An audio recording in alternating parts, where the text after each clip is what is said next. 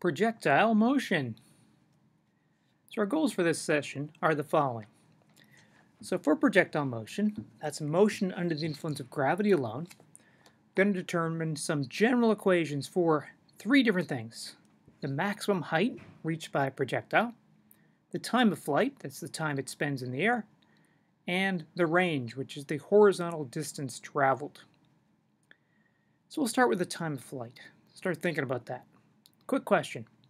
So we have these trajectories shown in the picture for A, B, and C. Which projectile has the longer time of flight? Our assumption is the projectiles are only influenced by the force of gravity. Okay, so think about which one you think, A, B, or C. We'll start by thinking about maximum height now. Let's derive an equation. So we're going to start with this general constant acceleration equation, and we'll make the following definitions. Up is positive. Y initial, where we start from, we'll just call that 0. At maximum height, the vertical component of the velocity, Vy, is 0. It was positive moving up before that, negative moving down afterwards, and Vy is 0 at maximum height. Also, the acceleration is only that due to gravity, and down is in the negative direction, so Ay is negative g. Okay, with all of that, we'll solve for y max. So we're just going to solve for y in our equation, which, when you rearrange, turns into this, Vy squared minus V initial y squared over 2Ay. But Vy is 0, so Vy squared goes away. Ay is minus g, so we can boil it down to minus Viy squared over minus 2g. Of course, the minus signs cancel out. So it's Viy squared, the square of the initial y velocity, over twice the acceleration due to gravity, the magnitude of it. Okay, so the maximum height depends only on these two things. What planet you're on, because that determines the value of g, and also only the y component of the initial velocity. The x component of the initial velocity is completely irrelevant. Okay, so let's keep that in mind. Now we'll think about the time it takes for a projectile to reach maximum height. Now we're going to use this constant acceleration equation. Vy is v initial y plus ayt. We will make the same definitions we did previously. Up is positive, Vy equals 0 at maximum height, and Ay again is minus g. Rearrange and solve for time to reach maximum height.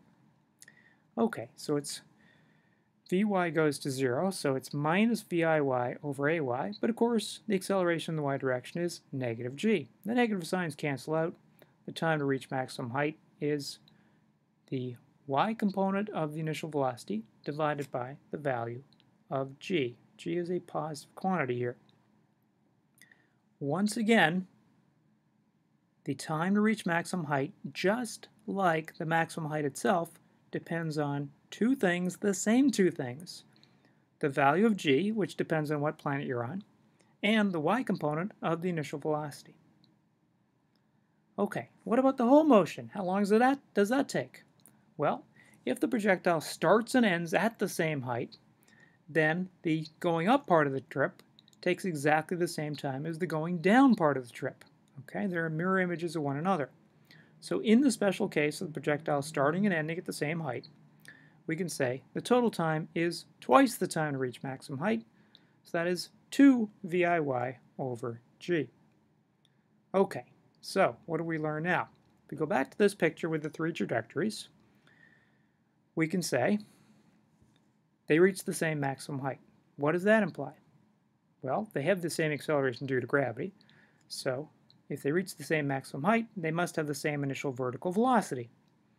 But the same initial vertical velocity means the same time of flight. So it's equal for all three of them. Okay, it doesn't matter how far they go horizontally. What matters is they all go the same height. Vertically, that all takes the same time. So boiling it down, the higher it goes, the longer it takes. If they all go to the same height, they all take the same amount of time. And we're back to the independence of x and y. just focus on the vertical motion. Horizontal motion doesn't affect the time. Okay, what about speed? Which one was launched with the highest speed? Well, we can say the initial speed, is the square root of vix squared plus viy squared.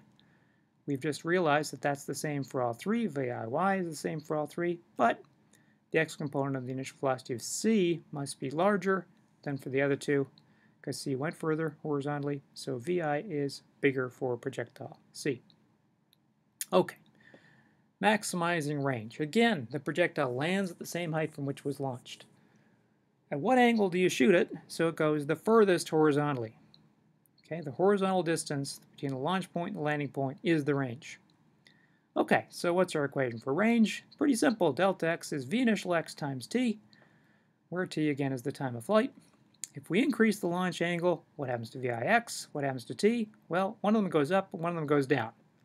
So who knows what happens to range? It actually depends on where you start. Let's think about this some more. Again, this is a special case. This equation applies only when we land and launch from the same point, same height.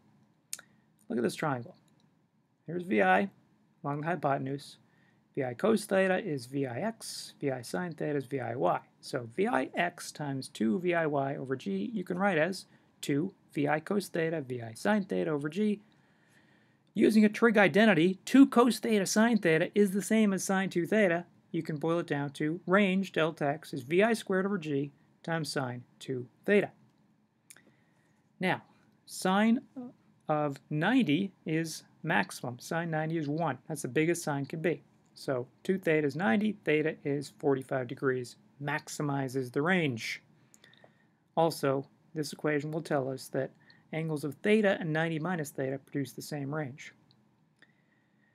Okay, so in our question here, which angle do you launch at to get the maximum range? That is, in fact, 45 degrees. And that's, again, only when you land at the same height that you launch from.